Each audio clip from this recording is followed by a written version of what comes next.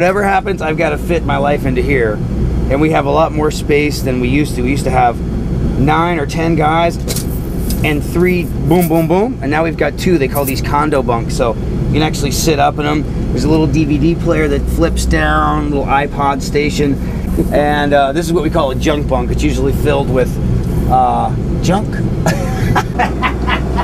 Woo! Watch your step. Whatever you do, don't smell these clothes. We have 3 days off in Nashville, so these are going straight to the dry cleaner. Every drummer needs one of these, a Honda Element. The seats come up on the sides. There's always drum stuff in here. There's always new and old drum heads, because for some reason people love signed drum heads. So I usually get the band to sign them.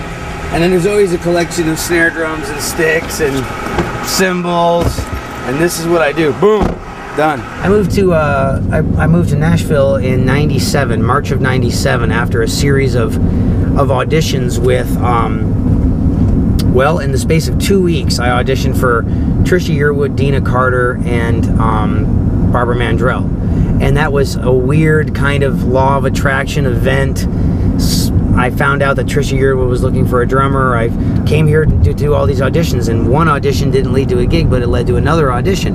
And that audition led to another audition, and I was shaking hands and stuff, and I said, dude, I've got to get here. You know, I was actually planning on moving to LA. I had bought the Folder's Guide to LA and was going to start learning the freeway systems and the different parts of town and trying to find a place.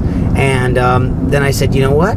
I got so close. I met a lot of people that really liked my drumming, and they said the only reason I didn't get gigs was because I didn't live in Nashville. Living in Nashville was really going to help my cause. So I gave my band 2 weeks notice and packed up my one little set of drums in my Toyota pickup truck, my little black cat, and we came to Nashville.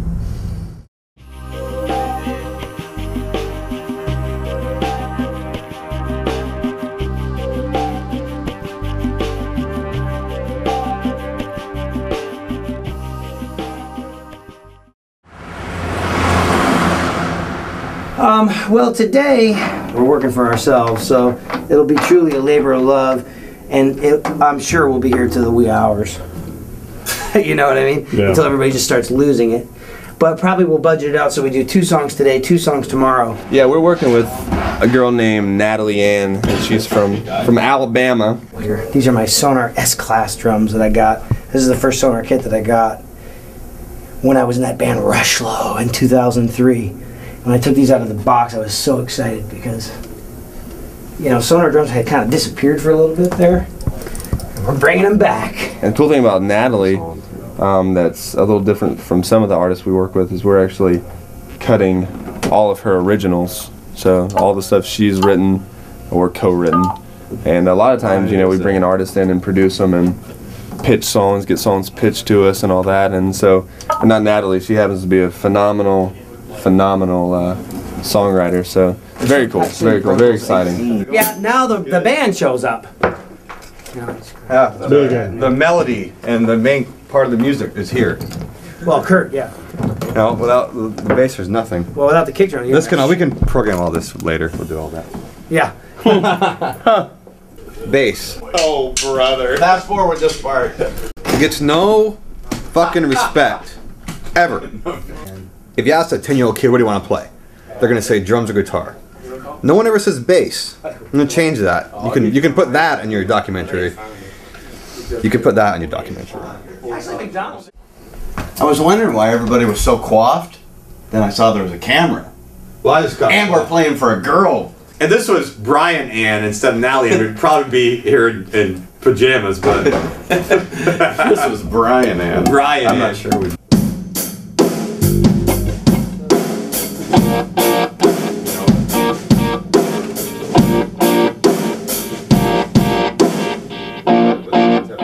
I've been playing Rich for 10 years about, which is it's been awesome, man. I mean, he's, you know, he is the man. I mean, I tell him this all the time, but I was probably half the bass player. And every great bass player needs a better drummer. You know, that's just the way it works. I mean, you know, the drummer needs to be the foundation, which, you know, he is. So yeah.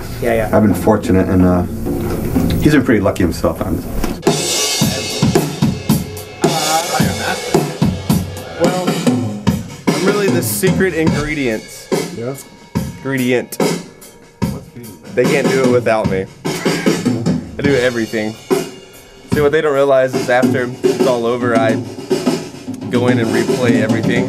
They give me like a nice little grid, you know, a little something to work with, and I just go in there and play the stuff the way it should be. Oh no! Now what's going on? This is where the magic happens right here. I tell these guys what to play.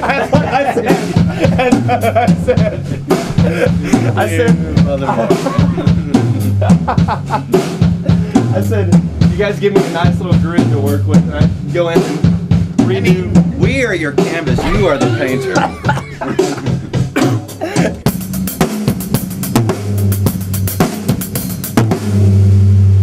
So trying to just do big, open, repetitive things for the engineer to get sounds, and if he hears anything that's not sitting right with him, then I'll adjust. And these are relatively new heads. How long have you been singing? Oh, since I was tiny, like probably 3. We should do the blue steel. Do one blue steel. I got a hat on. It's not really blue steel. This is it. You gotta look down. I'm not gonna do it. I'm not gonna do it. That's the. I'm very fortunate to have created a reality in which I get to spend nearly every day with my best friends. You didn't smile? I smiled. I didn't smile. I smiled. You smiled? Yeah. Are we gonna do one? On the occasions that I work outside of this team, I still try to create a positive scenario for myself Smiling or not smiling? by surrounding myself with like-minded individuals that are driven to succeed and are equally committed to their craft. Yeah, me too.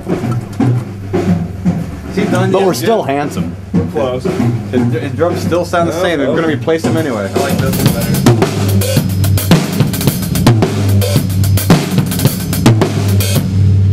I was inspired by that one note in that Lionel Richie song, All Night Long. That one tom hit made Lionel Richie a lot of money. That's what the session drummer said on that, John Robinson. Hey, Rich, we're pretty much wasting our time because they're going to get replaced anyway, all the drums. I'm just kidding. He didn't like that. He did not like that. Everybody's touchy. Very nice of you, Jim. Everybody, Jim, that was harsh, guys. I mean, Everybody's touchy today.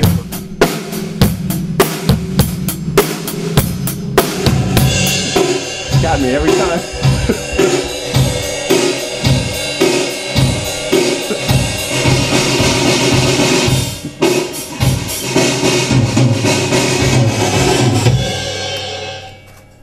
So yeah. tell me what goes through your mind times like this when you're not playing, waiting to play. Anxiety, because I'm looking at the clock, thinking we got a lot of work to do. It is telling you. You're right. That's what I'm thinking about. I feel better once we get this first track nutted. And then the panic will set in about producing it right. Followed by hours of pure panic about the mix. It's just lots of fun, man. That's it. Yeah. And then the inevitable 1,000 listen tos to the mix, and then obsessing about, well, is that too loud, is that too quiet, and never being happy. It's a good life. Yeah. Go team. Yay, producer. Yeah.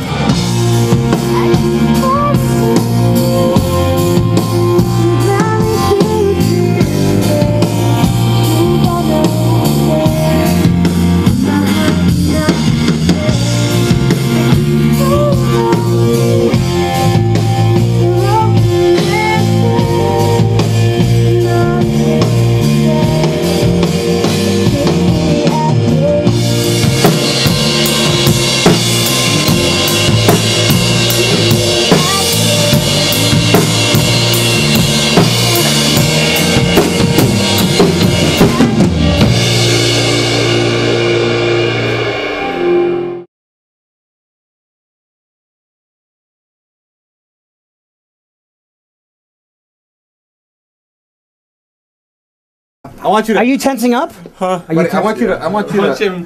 As hard as you can. These aren't gym muscles. These are farm muscles. Dude, I want you. You know what I mean? Don't hold back. Don't hold back. These are farm muscles. Don't hold back. No. Oh Oh my God, that's solid, dude. There's no give. Do this. Watch this one. Ready? This one. It's like, and he eats all day long, like yoo-hoos and. Watch him again. Watch him again. Hit the. Let me try it. Do it hard. No, but I mean, dude, I want to hurt Watch what David do. Watch. All right. It hurt my wrist last night. Don't hurt your hand, David. You play guitar. It's hurt my wrist. He did it so Do hard. it tough. Hard as I can. He hits it hard. Blake, stay there.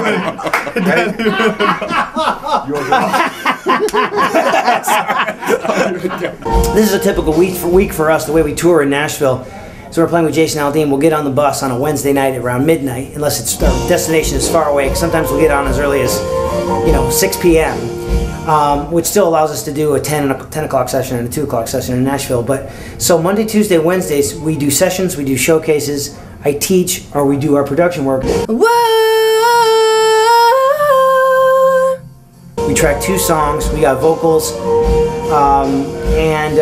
Basically we'll probably go right up to the last second, and then we'll have to get over to Brentwood and get on a bus and go out and do our Thursday, Friday, Saturday shows with Jason Aldean. Oh my God. All right, that poor guy's gonna be bruised.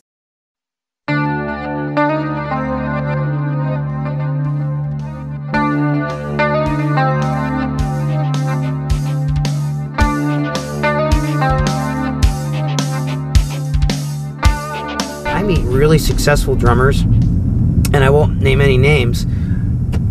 I would love to, but really successful people that have been in the business 20, 30 years playing on hit records, and they have the worst attitude.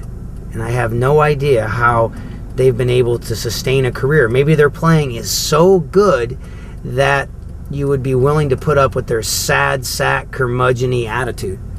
But if I was a producer or a player or an artist and I smelled that attitude at the first downbeat, you're out.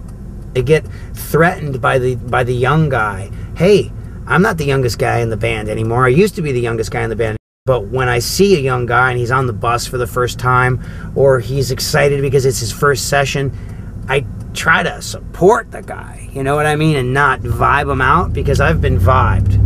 And it is not cool, so I just try to be nice to everybody from the downbeat, you know what I mean? When I go to a recording session, man, I know the secretary's name, I know the second engineer's name, I try to know everybody and be nice to everybody. I tell you what, that second engineer is going to be a first engineer and then a producer before you know it.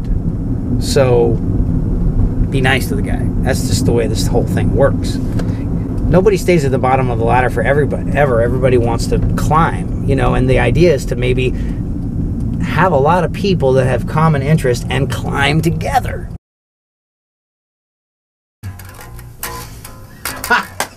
Hey, can we run just the intro to make sure that I'm getting what Brian's looking for? No! Can't run the intro. All right, thank you.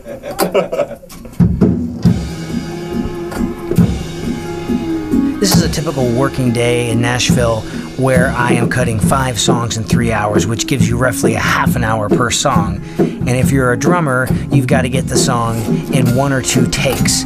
Working in the studio comes down to what I call the 3 Ps: your playing, your personality, and your people skills. You have to get in, get the job done with a smile on your face, and a lot of times it comes down to your bedside manner and how you communicate. Can you communicate effectively on your instrument and off of your instrument? There's a fireman right there in the turn. Time is money. There it is. Hey, Stevie, tell them what a session is. You're on. In my view, it is 30 minutes of just boredom, followed by 10 minutes of sheer terror and pandemonium.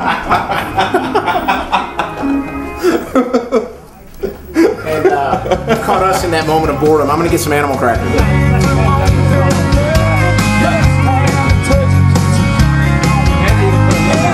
Brian Davis, father, husband, poet, musician, songwriter, recording artist. We met in 05. We used to play the Sutler, this place over in off of 8th Ave. Yes. I miss it. He took a liking to my drumming, and he started calling me for his sessions, and I started calling Kurt and Tully, and it's where we are like 4 years later. Yeah, and now they're the only guys I use. It's great. It's there's something to be said for loyalty. It does exist. These guys are out on the road, obviously, with Jason Aldean, and but they bring that same integrity and that intensity into the studio, and that's something that shows up on tape, and you can't get that unless you go out and do it. And that's the thing. A lot of guys in town don't go out on the road and work, and these guys do, and they bring that back to the table, and it actually makes sense for me. Oh yeah! Yeehaw!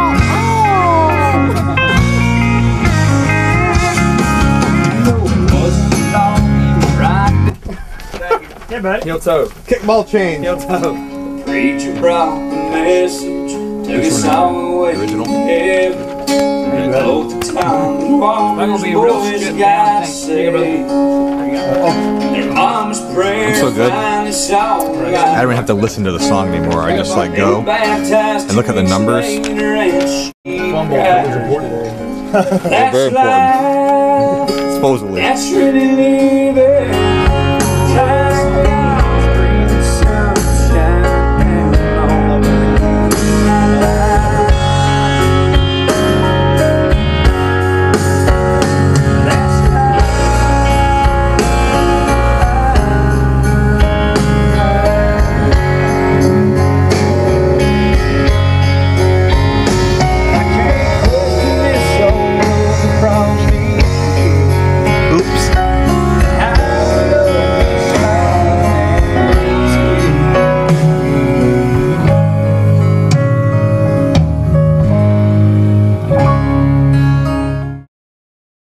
I was reading something recently that said if you want to be an expert at anything you do, it takes 10,000 hours of practice.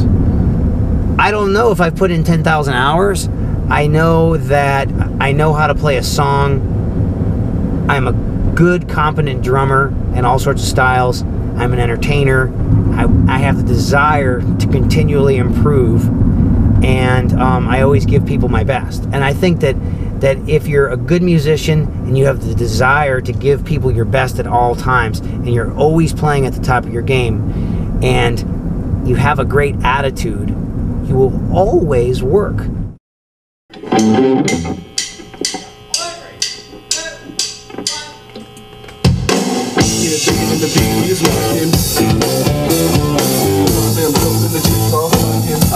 Today we're working on another track for one of our artists, Finesse, who's this killer rapper from Alabama, and we're adding our dance rock elements to his music. There's like a little rattle with the washer, it's pretty cool. 1, 2. Wrong hole. Hate that. David, our fourth partner, David Fanning, who brought us Finesse and said, "Hey, you got to check this kid out. He he flows, he raps, he writes all his own stuff, and it's just killer." And we did a 4-side project on him. I don't know, about 6 months ago or something. Everybody we played for was just freaking out. It's all real instruments. And usually coming from that world, everything is programmed, and we're just having a great time. And hopefully, by the end of the day, we'll have another time. I've been rapping since my junior year. I guess it was 2005, 2006, because hardships and whatnot had me writing, and it elevated. And I met David Fanning last year, who was in with the band. So now we're doing this rap rock project with the Three Kings, who are absolutely amazing. McCarthy knows that one.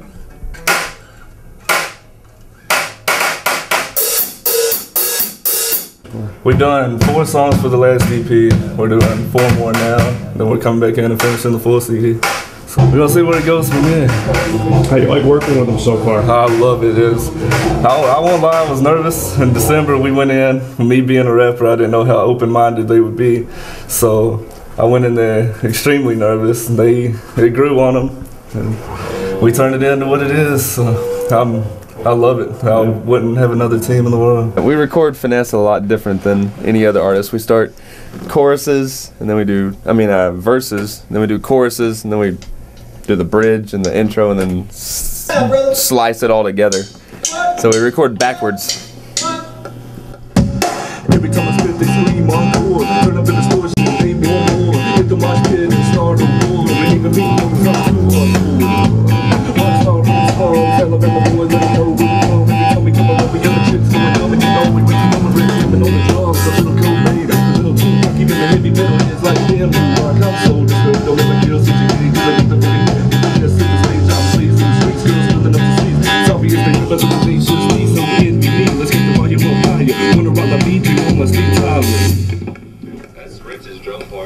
Save that. Save that. Yes. Genius.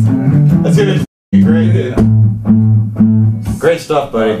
Never know what you're gonna get here at old New Voice. White rappers with country players playing rock rap. What do you think, Jim? My favorite kind of stuff to play right here. Oh yeah? Yep. What's that? Just program feel, but live bass. Like some of my favorite stuff is like Adam Clayton from U2. All that kind of like dances, kind of club, kind of bass parts played live. It's fun. What's up? What's up, buddy? Hey. How you doing? Good to see you. You too.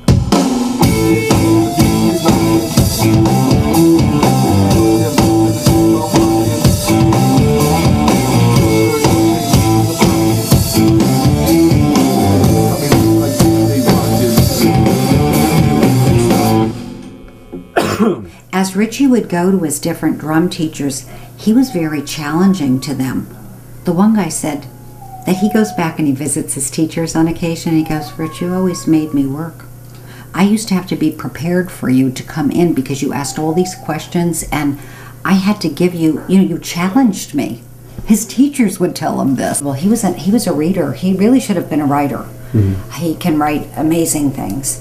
Was reading Clan of the Cave Bear, this thick book, like in 5th grade or something. I go, honey, I don't even know that I could get through that book. But the teacher gave him all these things. He really was he has that kind of mind, a very creative mind. Very focused. Mm-hmm. And focused. Very focused on his drumming. Even at Tech, when he was in the drum line at Texas Tech, to show how focused he is on his music. He'd be in the drum line, and we'd say to Rich, "Well, Rich, who's the Raiders playing today?" "Oh, I don't know." What's the score of the game? What's the score? Who won? I don't know. I have no idea. He was just worried Honey, about you the drum were there. line. He was so worried about the drum line and the performance of the drum line. For a long time, even when he was in Nashville, if he wasn't going to be playing for a while, he brought his pad home with him and his sticks, and he would practice. Yep. That amazed me. It's like, honey, can you take a break for a while? No, I don't want to get out of the rhythm of things. I gotta practice. I mean, and he goes in the closet. Yeah, he would go in the closet. In the closet. In our home in El Paso. With his little pad. So he wouldn't bother us, and he would practice. He would sit at the closed closet and play on the drums. He was very close to my mom. And I think my mom said to him one day something about, when are you going to get a real job? Yeah, I think, he was talking about he had done this and he had done that, and he was thinking about doing this, and she says, "Well, that's great, but when are you going to get a real job?" And he has never forgotten that. And so he just wanted to prove that he could do this. Yeah. Right. Was he ever into sports at all? You know what? He did speed skating as a child. Really? Right. Yeah, And then we moved to the South, so that kind of went out the window. And he played softball for a while. He was pretty good at softball. Right. Mm-hmm. But mostly he was a reader, and he loved all his Dungeons and Dragons and... Yeah. So, I was a dungeon master. Moving on.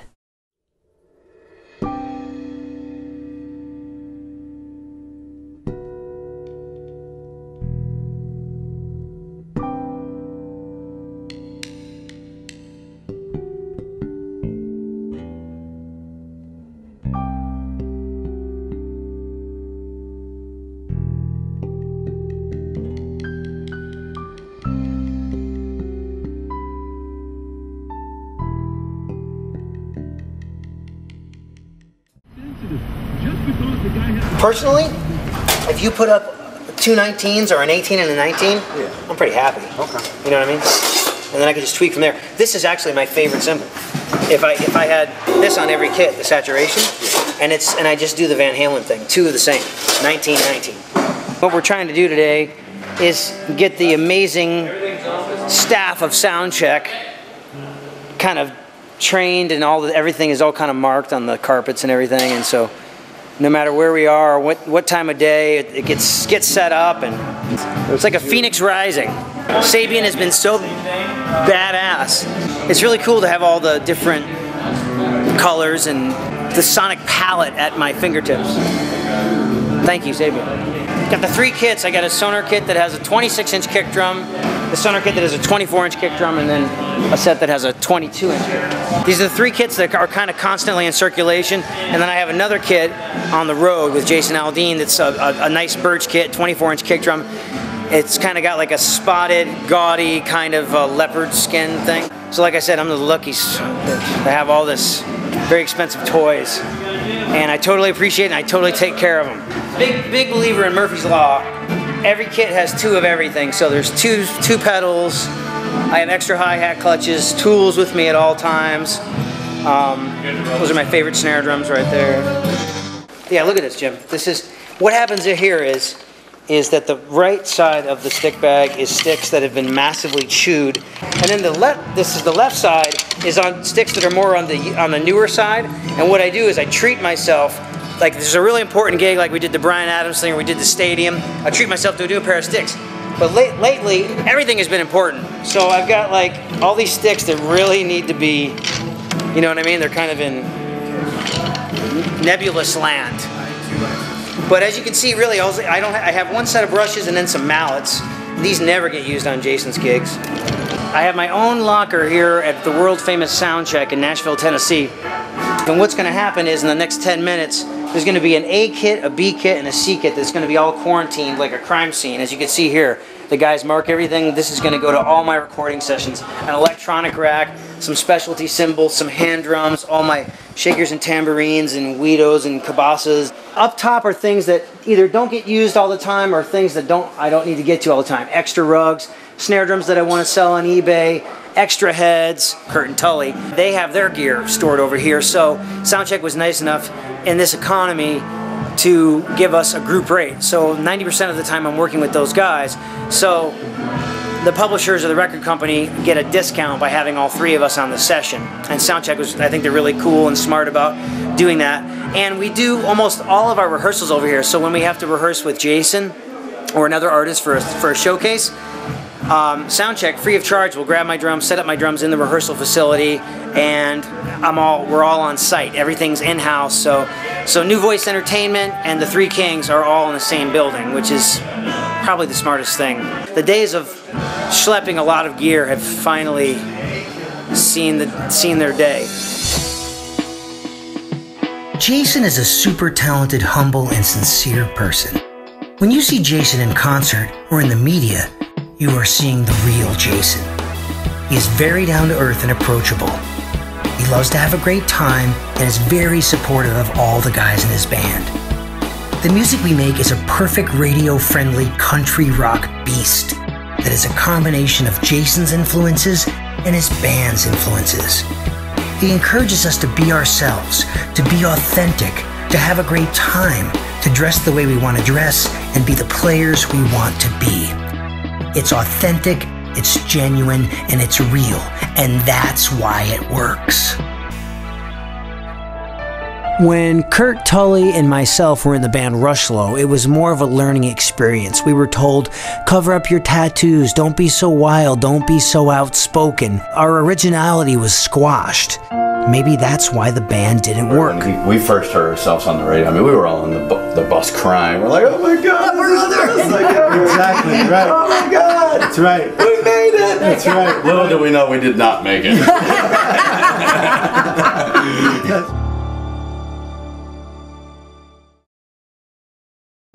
A lot of things come down to opportunities, and you have to be ready for that opportunity.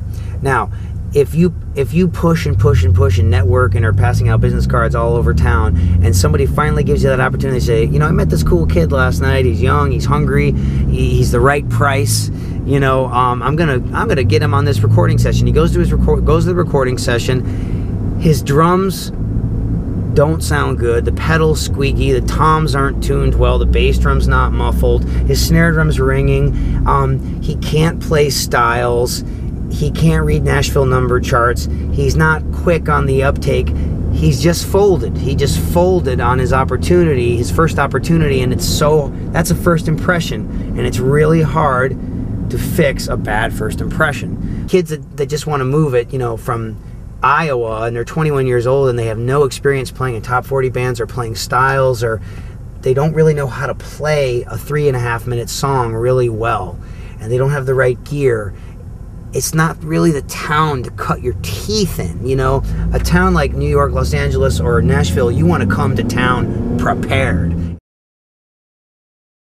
Here it comes. Here it comes. I bet it's an E, because all Man-Hater songs are an E. Jim, we are here today at Fool on the Hill Studio in world-famous Berry Hill. It's this little suburb of Nashville, and there's like all these little houses, and they all have recording studios and mixing rooms and mastering studios.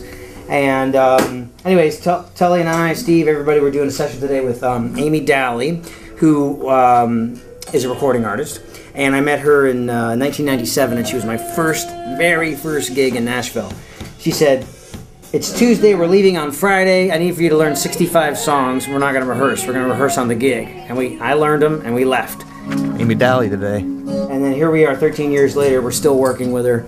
She's like, "Get to work. And don't use a piccolo snare drum." She hates piccolos and China boys. I get hired a lot for my musical intuition. You know, I would like to think that I have a deep well of musical knowledge to pull from, and in Nashville it's all about the song. You got to decide what you're going to do and do it quickly and get to it, because time is money in the studio. Sometimes people have very concrete ideas of what they want and can lead you in the right direction. Other times they just say, do your thing. I met Rich about 10 years ago, and I had a cover band, and we were on the road all the time. And I just called him up, and I didn't know it, but it was his first week in town. And I was like, "Do you want to go on the road with me for 5 weeks?" And he was like, "Sure." So I went and watched him play a gig and gave him 50 songs to learn. And he hopped in the van. We were gone for 5 weeks playing all over the country. And then I always said, whenever I make a record, I'm going to get you to play on it and stuff. We were always kind of, sure. And it happened. He played on my album called It's Time. And this past year we put it out. And you know, I still call him all the time for demos and stuff. I think he's awesome and a great friend.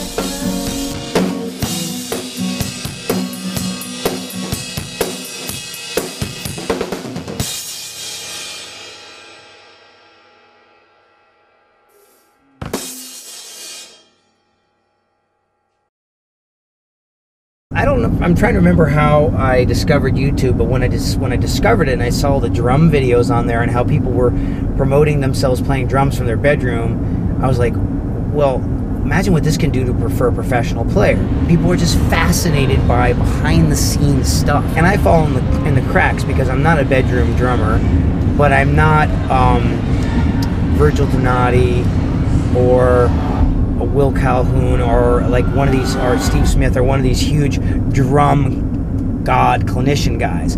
I'm a blue-collar drummer. I'm a working guy. I've been working at this for over 20 years, and it doesn't matter what kind of style it is or what the gig is paying. If it's music and I like the people I'm playing with, I go do the gig.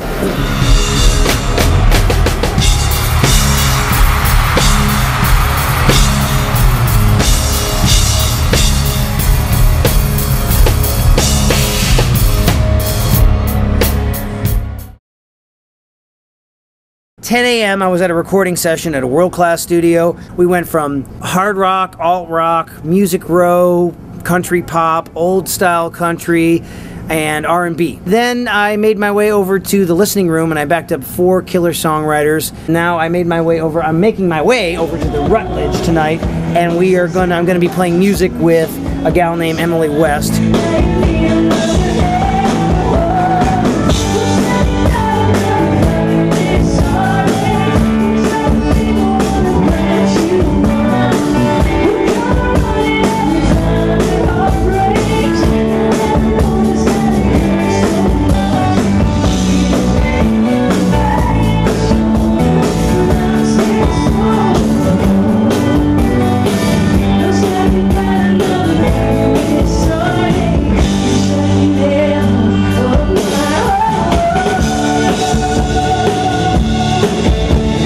With her like in 01, 02. As a matter of fact, I played the showcase at Douglas Corner, world famous Douglas Corner, where Trisha Yearwood got signed and a lot of famous country recording artists got signed.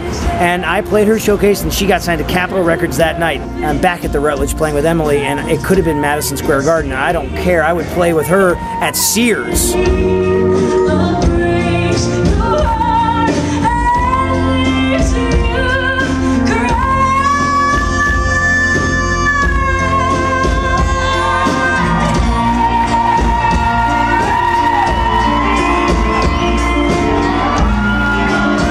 I've known Rich since like 1999, I think. I met the Three Kings when I was just a tiny fetus. I was there when they were all living together in one crack house, but they didn't smoke crack. They just smoked women. I'm kidding.